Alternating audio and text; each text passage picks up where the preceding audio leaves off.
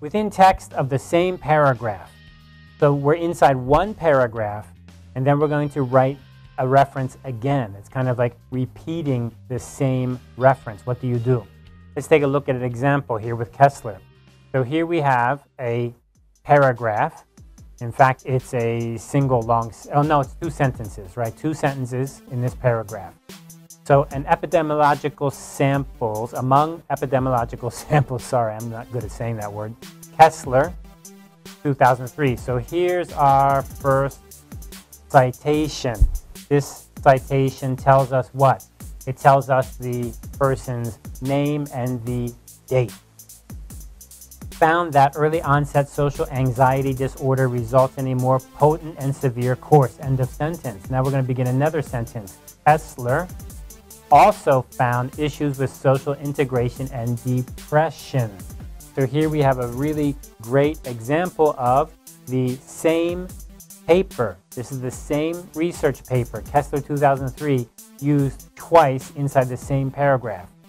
APA style tells us that if you use the same paper, the same citation, twice in the same paragraph, you do not need to include the date the second time. That, of course, is a special rule you must remember inside the same paragraph.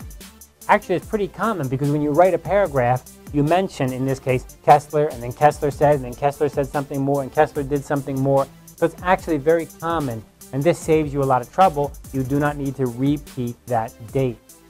Another paragraph, the second paragraph, third paragraph, however, is different. You need to have the date again. You cannot skip it at that time. This is inside the same paragraph.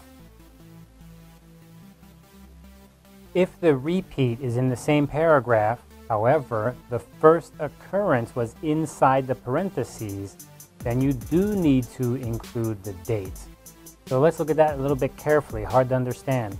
Here we have the first time we use the Kessler citation here. The study also showed that there was a high rate of comorbidity with alcohol abuse or dependence and major depression, Kessler 2003. In the same study, here I'm going to cite Kessler again, the same paper. But because the first time was inside the parentheses, the whole name, the name, not just the date, the name, now I'm using the name here, I must include the date. Even if I included the name inside the parentheses, such as here,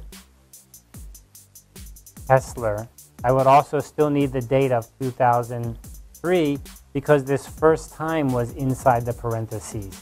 Very confusing.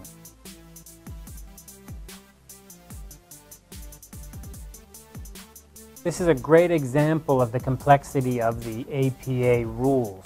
They don't give you a rule of thumb or a guideline like MLA does, but they're very, very specific about things like this. If you're using software like EndNote or Zotero, they probably will try to do this for you.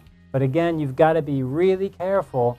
I find that this kind of rule often does not work inside that automatic software, and in fact can scramble or mix up my paper in general. So you need to really be careful. Again, very quickly, if you have the same paper cited twice, and the first time the name of the author is outside the parentheses, then the next time you do not need a date. However, if the first time is inside the parentheses, the second time you do need a date again. You need to repeat that.